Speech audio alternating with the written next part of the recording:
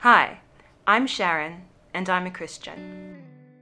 This is just a short response that I had to an article by Corrie ten Boom. Well, an article about a letter by Corrie ten Boom. In case you don't know who she was one of the Christians who was brutalized during the Holocaust for helping Jewish people. She had a belief that the rapture, which is when Jesus comes for his church, is not going to happen before what's called the Tribulation, which is a time of God's punishment on the world. The thing I was responding to was what she was saying is the tribulation has already started and that Christians are going through it now. While it's true that Christians are going through persecution, tribulation, which means trouble, right now, it's not the same as what's described in Revelation.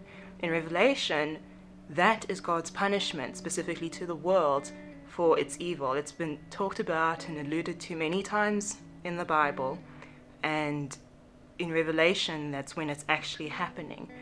And the thing that I was saying, the biggest point I think in my mind, is that it's uncharacteristic of God to put Christians through that kind of punishment, because it's not a testing, it's not a pruning, it's punishment specifically for people who have for generations have chosen to do evil things against God. When God judged the world in Noah's flood, he took Noah and his family out of the way. He warned them and gave them a chance to escape before he punished the whole entire world. And when Sodom and Gomorrah were destroyed, he got Lot out before he did it. In fact, if you go read that account, he says, the angel that warns Lot says that he can't do anything until Lot was gone out of the way. And one of the interesting places I read recently as I was reading Isaiah, in chapter 26 and some of the preceding chapters, God is talking about the tribulation in context with other things. And he comes in verse 20 and 21, he comes to say, "Come, my people, enter your chambers and shut your doors behind you. Hide yourself, as it were, for a little moment until the indignation is past. For behold, the Lord comes out of his place to punish the inhabitants of the earth. The earth will no longer disclose her blood and will no longer cover his slain." Now, in those places, he kind of intermingled it. He was talking about Tyre, he talked about Babylon, then he talked about the world as well, and there was different things going on. And if you think about it, there's never been a time where the whole entire world has been a bloodbath, you know. But the point of that verse, he says to those people who are his, come out of that.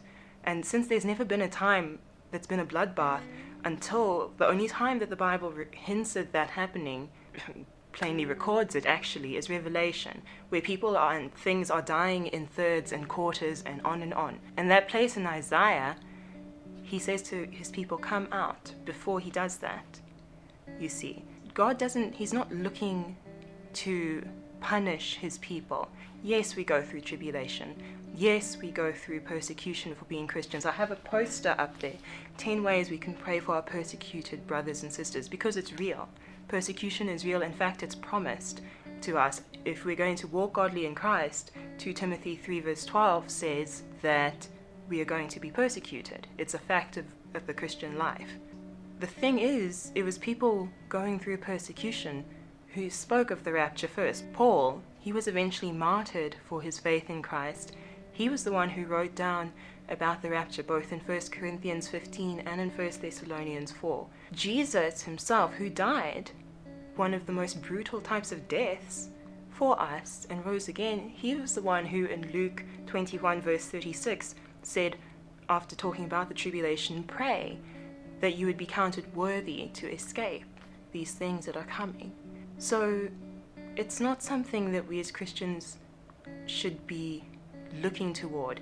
In Revelation, you can see everything is about his anger toward this earth and toward this world. All of it is judgment. Where Christ, he took our judgment. What we deserved because we sinned, he took that on himself. Again in 1 Thessalonians, in 1 verse 10, Paul thanks God who delivers us from the wrath to come. And in 5:9, he talks again about how Christ has delivered us from wrath, because he says we're not appointed to wrath. It's not our lot anymore as Christians. I'm going to end this now. because I could go on and on saying the same thing. But the point is, there is a rapture, but that happens before what we call the tribulation begins, because God does love us, and he doesn't punish us for no reason. And Jesus wants us to be with him. And it's uncharacteristic of God's nature to think that he would punish the bride of Christ along with sinners for the sinner's sin. It doesn't work that way. Anyway, I hope this has been helpful, and I will see you next time. Bye.